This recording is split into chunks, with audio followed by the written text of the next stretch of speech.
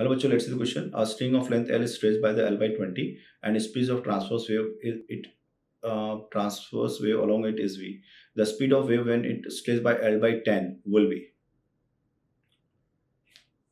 Assume that Hooke's law is applicable. तो बच्चों, Hooke's law क्या कहता है कि जो आपका स्ट्रेस है ना, तो टेंशन लिखते हैं हम टेंशन बाय म्यू. तो इसको ऐसे लिख सकते हैं टेंशन बाय ए बाय रो. ये वेलोसिटी को लिख रहा हूं मैं. तो velocity is directly proportional to stress and stress directly proportional to strain.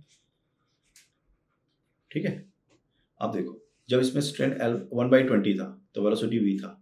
जब स्ट्रेन 1/10 हो जाएगा, सो V2 upon V1 is nothing but the root of strain 1 2 upon strain 1 upon strain 1.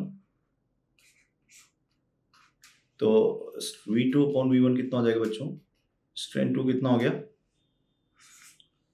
L/10 1/10 upon 1/20 का root. So V2 is equal to root 2 times of V1. So right answer is the C. All the best.